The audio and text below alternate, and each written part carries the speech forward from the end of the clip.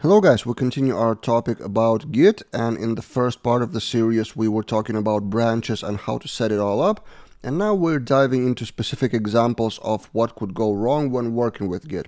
And number one is working on two features at the same time. Often you have a situation, you work on one feature, then you make a pull request, and then until someone approves that, you need to start a new feature. So how to avoid conflicts? Let's take a look. For example, you're working on a develop branch as shown by our Git status, and we create a new feature branch for a feature, for example, add surname to the user table. So git checkout -b. We can call a branch just the name or feature / like a subfolder, user surname, for example. Then we make our changes. So for example, in the user model, we add that to fillable surname, then we add a migration file, then we fill it in with data, surname, and now we're ready to commit. So git status again, there are two files changed, git add, git commit, surname for user, for example, git push, and I don't remember the syntax, let's copy and paste again, like this. So now we have a new branch up there, and we're ready to make a pull request to whoever wants to approve that feature. We go to GitHub, it shows that it has recent pushes, we compare, we do pull request to develop branch, and we create a pull request, and we're done. Now, what happens until someone's approved that feature? We receive a new task, also related to that new user, and what do? A typical mistake that I see from junior developers or for those who are new to Git is continue working on the same branch, on the same feature branch. And that's why those branches are called feature branch, because every branch is related to only one feature. So if you have a new feature of, for example, adding another field to the user, or let's say enable email verification for users, then you need to check out the develop again, then create another feature branch from develop and continue on that separate branch. So visually, here's your develop, here's your one branch, and here's your another branch. So the second branch doesn't know anything about the first branch. Let's exactly do that. But first I will explain the reasons. So while approving the first task, the person who is approving that will have much better time if you stick to only one feature and the code in the pull request here will be related only to that feature. If you add more code to the same branch, then it will be automatically added to that pull request and will confuse that person who is approving. What is that code about? Is there additional code related to another feature but still in that pull request? It adds confusion. So one feature branch, only code for that branch, and you continue. So we check out the develop again with git checkout develop. We're on branch develop. Then we create another feature branch. Let's look at the history. Yeah, feature username, for example, user email verify, something like that. So we have another new branch. Good. Now we implement our changes. And from what I remember in the user model, it's enough to have implement must verify email, and then the user will be notified with email verification email, and that's it. So only one file changed. Let's check that status. Okay, git commit verify user email, git push. Again, we need to git push to a new branch.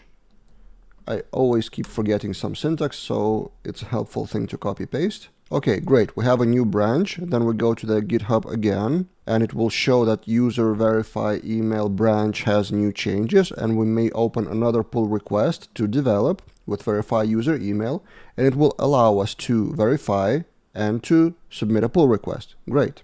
So let's say we approve the first pull request and we confirm the merge, and we delete the branch because it's not needed anymore. And then we go to another pull request to check that out. There's only one pull request here. And inside of that pull request, we see files changed one, and we see the change only related to that verify user email. So that's really convenient. Personally, I quite often approve pull requests from colleagues just from my phone.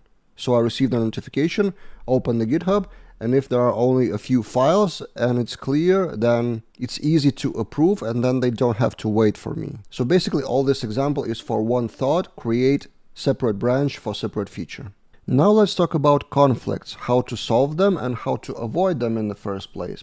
So imagine a scenario. You've pushed another feature branch to another new field of user, and then someone merges that pull request. The only change is just about field in the fillables.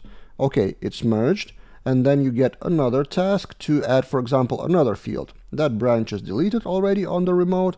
Okay, and locally we are on that still feature branch, and we add another user field, for example, country or whatever. What do? We check out develop, and then we create another feature branch. So git checkout -b user country, for example. But stop.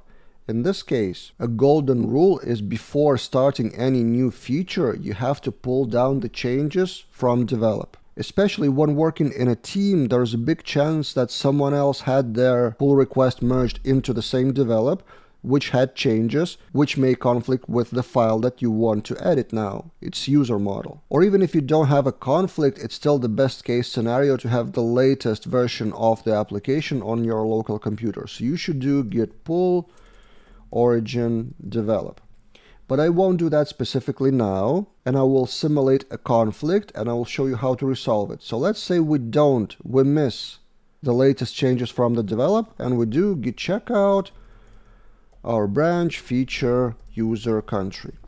Okay, we add that country field here, and did you see that change? The change that we made ourselves is not available to us because on the feature branch in here in user country doesn't know anything about user about because it's merged only remotely, but we don't have in our develop the latest develop from the origin, and that exactly will be the conflict. So maybe we skip that and add a country here, git status, okay.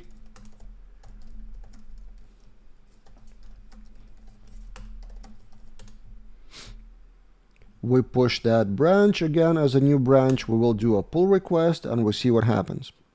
So we create a pull request from user country to develop. And now you see cannot automatically merge, which is a conflict. Don't worry, you can create a pull request, but then the request approver will see that this is a conflict. But let's try to do that. So we create a pull request, good. Then it has conflicts within user model, and that approver will see that, and typically what happens, they will get back to you and ask you to resolve that conflict because they don't know what should be the latest version of the file. So it's your responsibility to resolve the conflict and how to do that. Let's do it step by step. So currently, where are we? Git status, it's on our feature branch. We do git checkout develop. Now we are on a develop branch. Then we pull down the latest changes, origin develop. Okay, and we have our latest changes. And then we switch back to our feature branch. So checkout feature user country. And then we merge develop into our current branch, which is git checkout develop.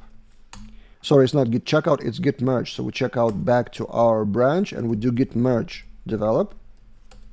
And it will show a conflict, which is exactly what we were expecting. Then we go to our IDE, in my case it's PHP Storm, and it will show exactly the conflict like this. With those arrows, and you have head, which is your current head, your current version of the code. And then this is from another branch, from develop. And you need to resolve the conflicts by leaving the version that you actually need or merging two versions like this one and removing those conflicts. So now we have both country and about. And now that conflict is resolved, git status. Then again, we add the new changes. Conflict fixed, for example. Git push to our branch.